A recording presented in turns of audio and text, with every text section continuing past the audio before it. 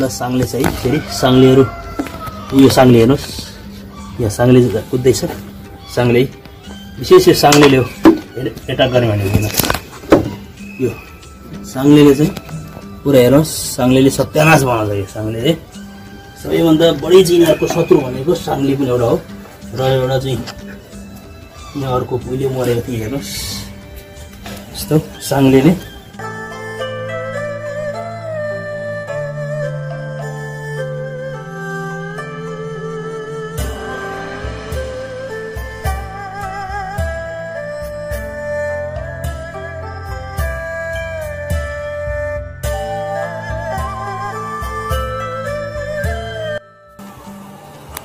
हेर्नुहोस् यस्तो अवस्था छ है माथि चाहिँ मौरी अलिकति छ अब यहाँ छँदै छैन रानो भन्ने यहाँ त देखिएको छैन अब भित्र चाकामा छ कि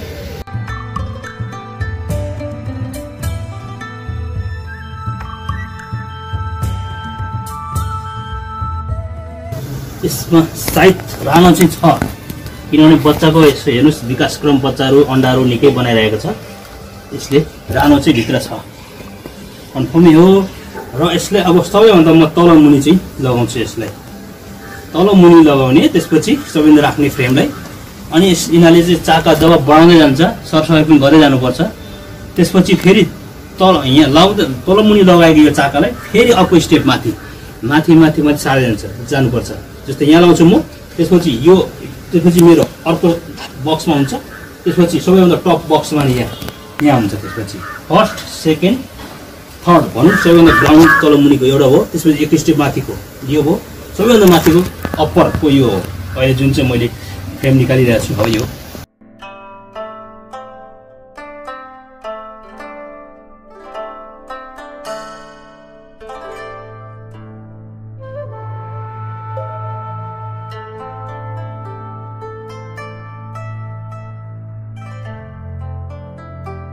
हेर्नुहोस् रानो यो ठुलो छ लामो छ है हेर्नुहोस् यो माथिबाट हिँडिरहेको छ यो रानो लामो छ हेर्नुहोस् यो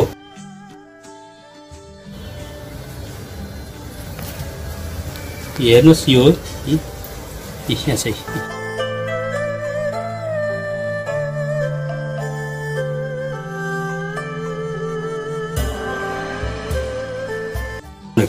यो चाहिँ रानो हो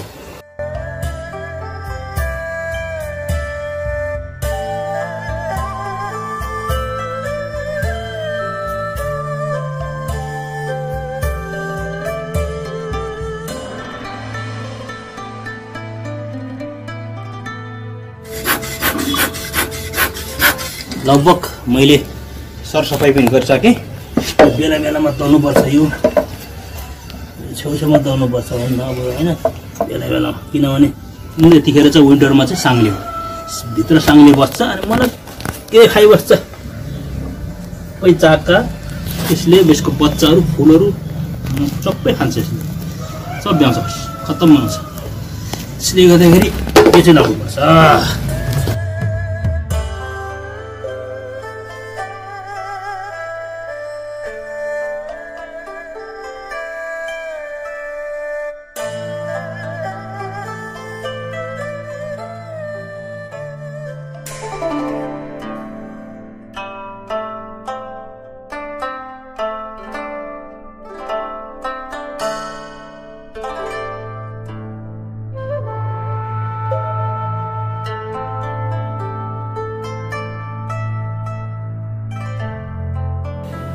अब यो मुनि चाहिँ मैले एउटा फ्रेम निकालेको पछि यो पनि एडजस्ट भएन माथि प्लस के गर्नुपर्छ भने अब जाडो समय पनि आयो होइन माथिबाट अलिकति तातोले कभर गर्नुपर्छ जहाँसम्म है तातोले कभर गर्यो भने तातोले कभर गर्नुपर्छ तातोले कभर गर्यो भने अलिकति यिनीहरूलाई जाडोमा बस्न पनि एकदम तातो न्यानो सहज हुन्छ वर्षकै अब विन्टर समयमा चाहिँ माथि पुरै माथिबाट तातो बाक्लो सपोज बोरा भयो अथवा बाक्लो कपडाहरूले माथिदेखि ढाकिदिनुपर्छ सोधिदिनुपर्छ त्यो चाहिँ साह्रै राम्रो हुन्छ त्यसो गर्दा चाहिँ उत्तम हुन्छ ओके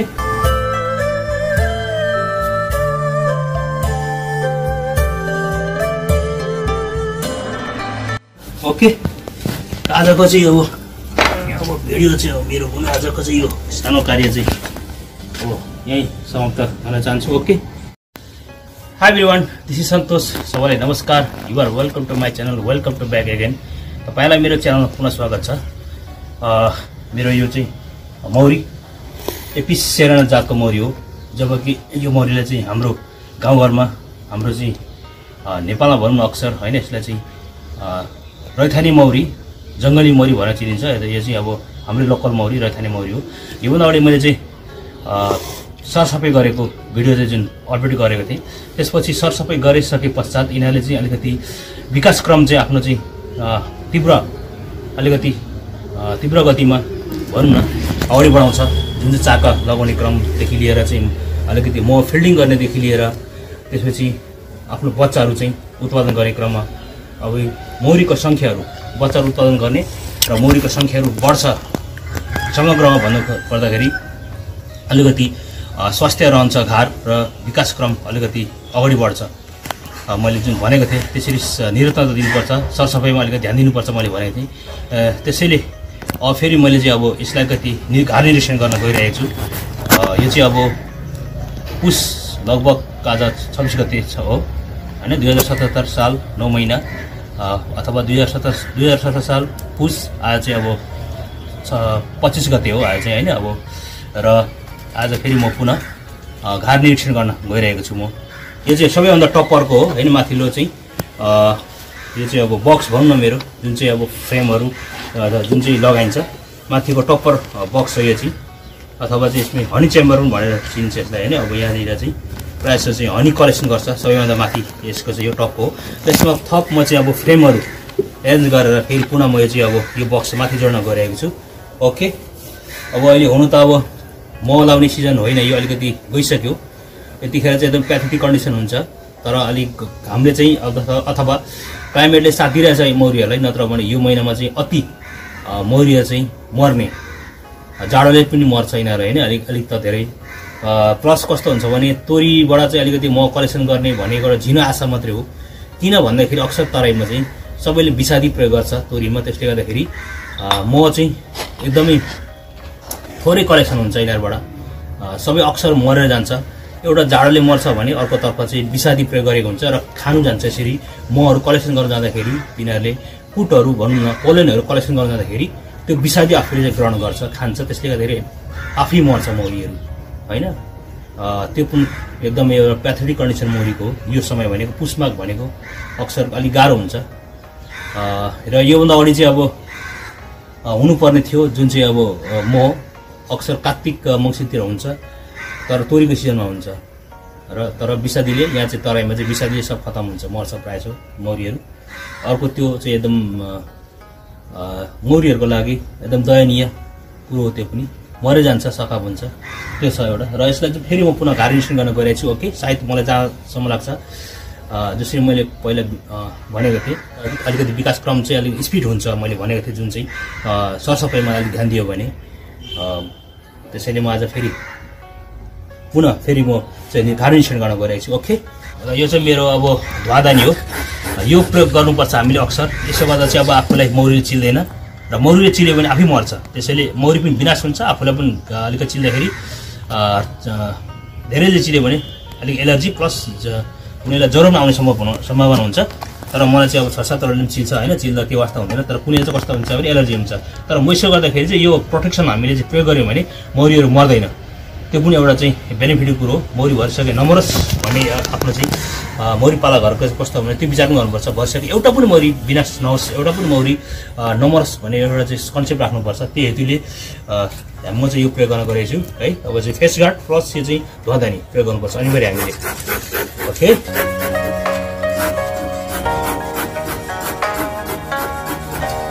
र हामीले चाहिँ प्रयोग गरिसके लाउँदाखेरि पहिरनमा सेतो चाहिँ कपडा बाहिरदेखि लाउनु राम्रो हो। सेतो सर्टहरू अथवा सेतो चाहिँ एकदमै कलरमा चाहिँ त्यति एट्याक गर्दैन मौरीले है, त्यो पनि एउटा हो। तर मैले चाहिँ अलिकति कालो लगाइरहेको छु। तर हामीले चाहिँ मौरी काट्दाखेरि प्रायः जस्तो तपाईँहरू जति हुनुहुन्छ पारम्परिक घरमा राख्नु भएको छ भने पनि सेतो कपडा पहिरिनु होला र मादक पदार्थ, धुम्रपान, मद्यपानहरू केही सेवन नगरी एकदमै पर्फ्युमहरु पनि युज गर्नु हुँदैन जहाँसम्म एकदमै चाहिँ त्यसै गरेर चाहिँ हामीले काड्यौं भने त्यति हामीले एट्याक गर्दैन ओके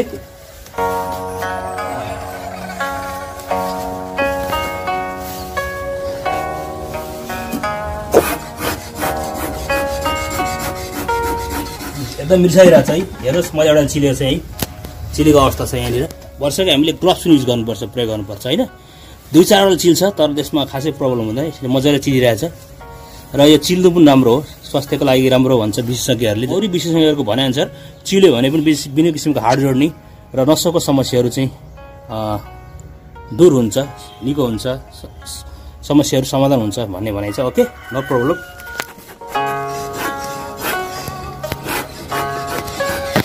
र हामीले अहिले अब सरसफाइ अहिले गरियो भने कस्तो हुन्छ नि अब यतिखेर गरेको सरसफाइले चाहिँ अब एकैचोटि चैततिर चाहिँ राम्रो चाहिँ एकदमै मह कलेक्सन गर्छ र अक्सर चाहिँ कस्तो हुन्छ भने अब अहिले चाहिँ पुसको महिना हो माघ फागुन 10-15 गतेदेखि अक्सर यिनीहरू फेरि के गर्छ बच्चाहरू धेरै हुर्काउँछ यिनीहरूले हुर्काउने क्रम जारी हुन्छ तर मौरीको घार चाहिँ एकदम स्वास्थ्य हुनुपर्छ त्यसपछि माघ फागुन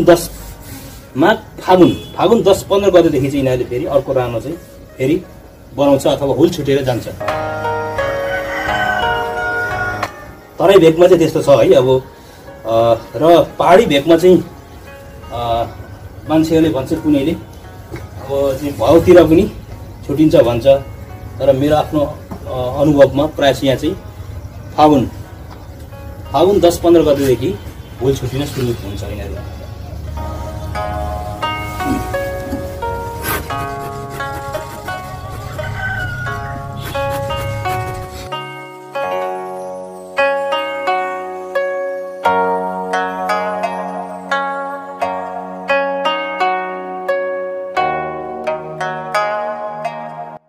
र हेर्नुस् यो चाहिँ तल्लो चेम्बर हो ब्रुट चेम्बर भन्छ यसमा हेर्नुस् निकै विकास गरेको छ पहिलाको जस्तो छैन पहिला चाहिँ एकदम खक्रो टाइपको थियो अहिले चाहिँ एकदमै मौरीको संख्या पनि निकै बढेको छ हेर्नुस् र माथि चाकाहरू पनि एकदम स्पेस भएर होला टाँसिरहेको छ र तलमुनि पनि निकै चाकाको विकासहरू गरिरहेको छ हेर्नुस् यो चाहिँ एपिस cerana जातको मौरी हो यो चाहिँ है तल चाहिँ जम्मा चाहिँ 2, 4, 6, 7 वटा फ्रेम छ जम्मा सबैमा 7-7 वटा हो साथै 21 वटा फ्रेम हुन्छ जम्मा यसको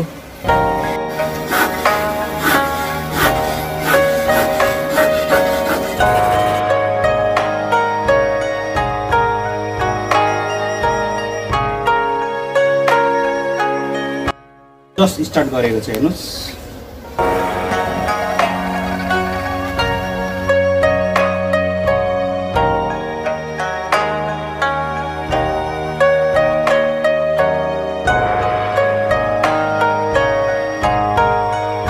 र यसले चाहिँ माथिदेखि लगाइरहेको छ यो स्पेस अलिकति बीचमा भएर हो स्पेस हुँदैन है यो चाहिँ यो मेरो चाहिँ कस्तो छ भने पहिला चाहिँ अलिकति मौरीको संख्या बढाउने हिसाब किताबले चाकाहरू पनि बढाउँछ भन्ने मैले कन्सेप्ट गरेर त्यो भएको त्यसैले गर्दाखेरि मैले चाहिँ फ्रेमहरू चाहिँ ठुलो सानो अदल बदल गरेर मैले राखेको थिएँ त्यसले गर्दा पनि यसले स्पेस पाएर माथिबाट लगाएको छ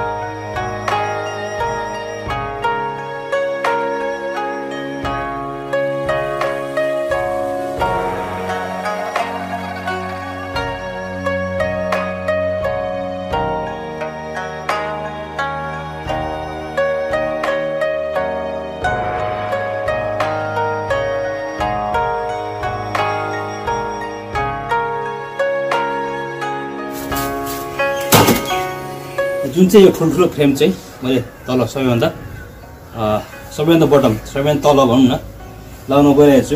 यो चाहिँ अब ब्रोड चेम्बर भन्छ यसलाई चाहिँ है।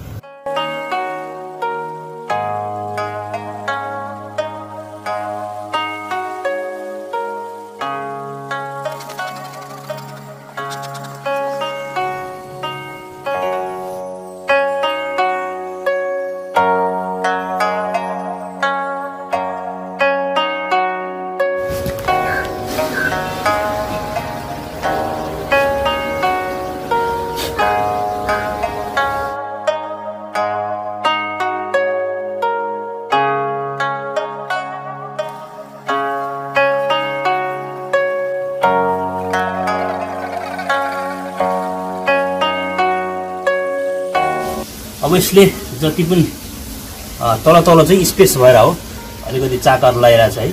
म पनि लगाएको छ लाउनु त है। हामीले क्लिन गर्नुपर्छ यसलाई चाहिँ। अब चाहिँ म चाहिँ अब फ्रेमहरू पुरा एरेन्ज गरेर ठुलो सानो टक्कै तर सबैभन्दा ठुलो सबैभन्दा धेरै ठुलो तल बस्छ, त्यो त अलिक सानो माथि र सबैभन्दा माथि सानो चाहिँ माथिको टपको बक्समा बस्छ। त्यसरी म एरेन्ज गर्न गइरहेको छु है। कतिको माथि चाहिँ अब चाका पनि अब लगाइरहेछ, म पनि लगाइरहेछ। ओके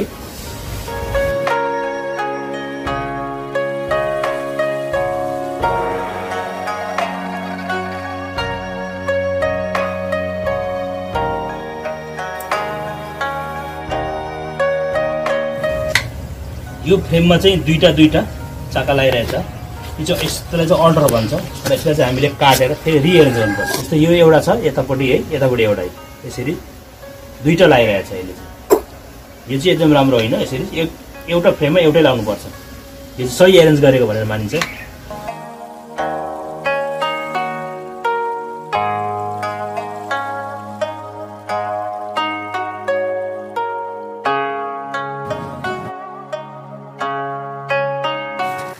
यो चाहिँ लगभग पुरै मले भरिएको छ र यसलाई फेरि पुनः म यहीँ राख्न चाहियो है, काट्न चाहिएन। ओके किनभने जाडोको मौसम छ, समय छ, यिनीहरू खान पनि चाहिन्छ।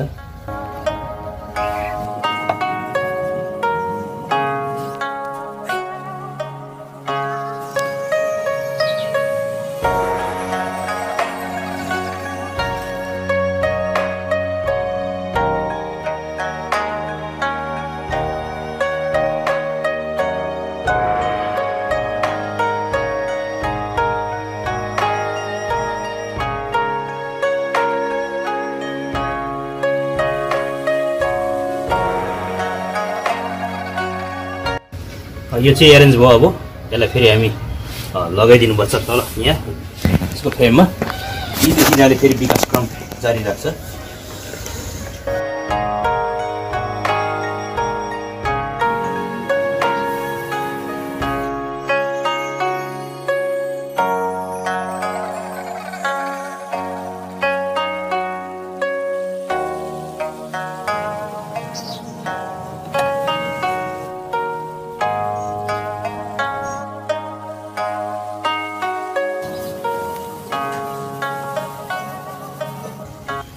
यो जुन फ्रेममा मैले लगाएँ यो चाहिँ अलिक चाका टाइट छ, त्यसले गर्दाखेरि हामीले त थ्रेडले डोरीले नबाँध्दा हुन्छ, अडिन्छ। एक दुई दिनमा यिनीहरूले वर्कआउट गर्छ, टास्कमा सुरु गरिहाल्छ यिनीहरूले। त्यो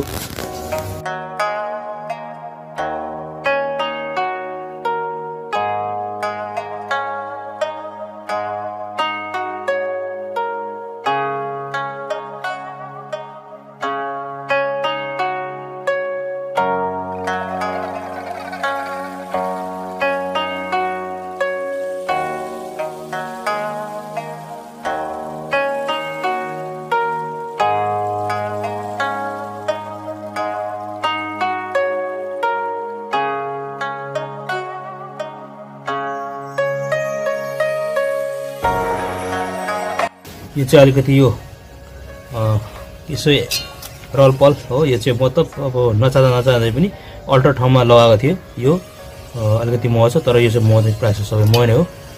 तर यतिखेर काट्ने समय चाहिँ होइन त्यही पनि यो सबै अल्टर ठाउँमा लगाएको हो। सबै मह हेर्नुहोस्, यो सबै मह। यो चाहिँ प्रायः यिनीहरूले धेरै डिफिकल्टली एकदम कष्टदायक यिनीहरूले चाहिँ मह कलेक्सन गरेको अवस्था यो चाहिँ।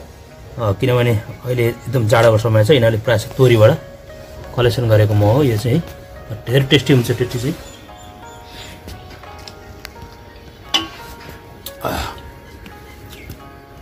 धेरै टेस्टी छ र यो चाहिँ मैले एउटा यसो मौरीलाई टेक केयरिङ सरसफाइ गर्ने सरसफाइ गर्नुपर्छ भने नत्र भने मह लाउँदैन यिनीहरूलाई यसरी बेला बेलामा एरेन्जिङ गर्नुपर्छ र मैले चाहिँ यो अब 3 तलाको बनाएको डिभाइड गरेर 3वटा सेक्सनमा मैले चाहिँ एरेन्ज गरेँ सबै फ्रेमहरू चाका पनि डिभाइड गरेर मैले लगाइदिएँ एरेन्ज गरेँ त्यसरी र हामीले यो चाहिँ मौरी पाल्दाखेरि एकदम अनिवार्य गर्नुपर्ने प्रक्रिया हो अनि मात्रै हामीले चाहिँ अब भने जस्तै एचिभमेन्ट गर्न पाइन्छ अब एकैचोटि यो चाहिँ चैत वैशाखतिर 2 महिना लगभग 2-3 महिना पर्खिनुपर्छ अनि मात्रै मह धेरै कलेक्सन गर्छ र हामीले अब यो